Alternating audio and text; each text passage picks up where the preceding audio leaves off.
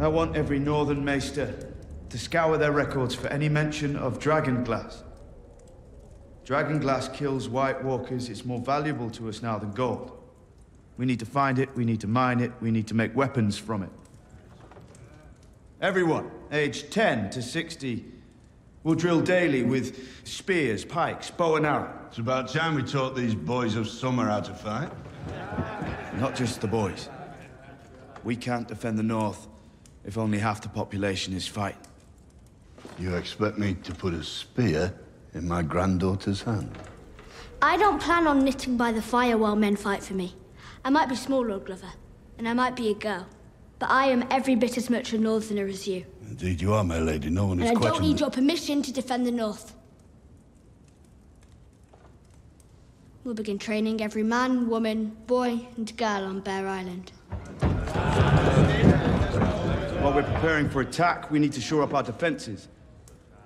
The only thing standing between us and the army of the dead is the wall, and the wall hasn't been properly manned in centuries. I'm not the king of the free folk. But if we're going to survive this winter together... You want us to man the castles for you? Aye. Last time we saw the Night King was at Hardhome. The closest castle to Hardhome is Eastwatch by the sea. And that's where I'll go. Looks like we're the Night's Watch now. If they breach the wall, the first two castles in their path are Last Hearth and Carhold. The Ambers and the Karstarks betrayed the North. Their castles should be torn down with not a stone left standing. The castles committed no crimes. And we need every fortress we have for the war to come. We should give the Last Hearth and Carhold to new families. Loyal families who supported us against Ramsay. The Umbers and the Karstarks have fought beside the Starks for centuries. They've kept faith for generation after generation. And then they broke faith. I'm not going to strip these families of their ancestral homes because of the crimes of a few reckless sons. So there's no punishment for treason and no reward for loyalty?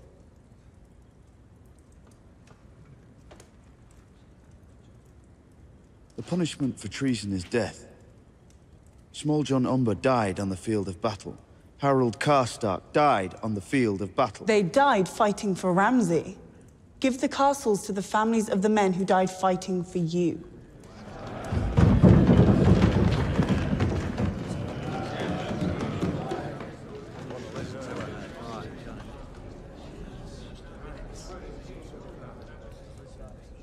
When I was Lord Commander of the Night's Watch,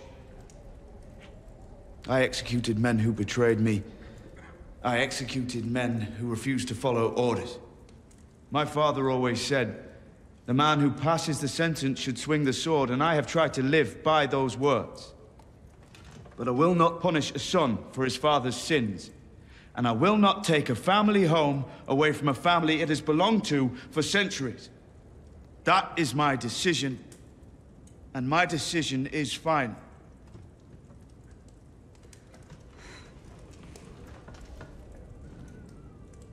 Ned Umber.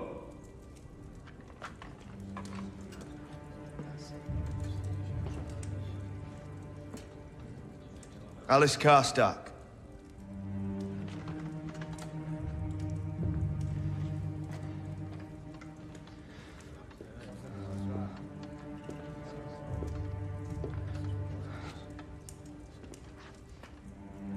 For centuries, our families fought side by side on the battlefield. I ask you to pledge your loyalty once again to House Stark, to serve as our bannermen, and come to our aid whenever called upon.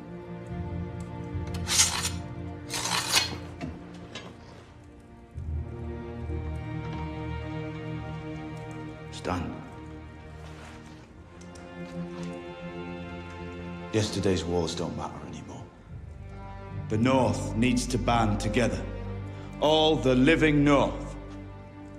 Will you stand beside me, Ned and Alice, now and always? Now and always.